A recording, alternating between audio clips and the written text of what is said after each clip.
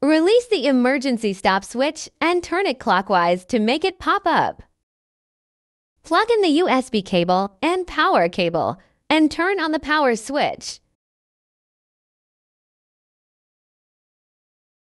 Click the unlock button, then click the home button.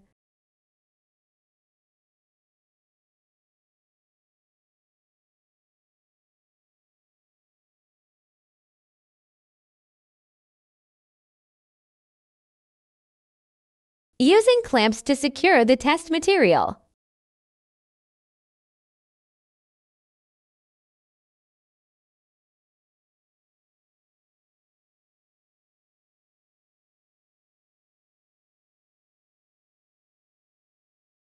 Install the CNC bit and tighten it with wrenches.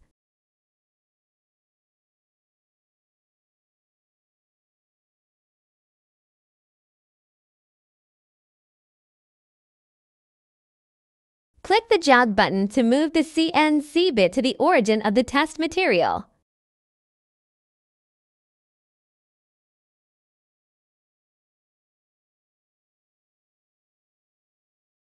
Step set to 0.1 millimeters for fine adjustment, and the distance between the CNC bit and the material is the thickness of a piece of paper.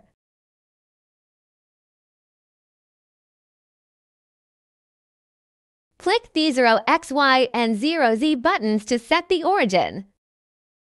Open the test code, click the Send button, and wait for the machine to complete the work.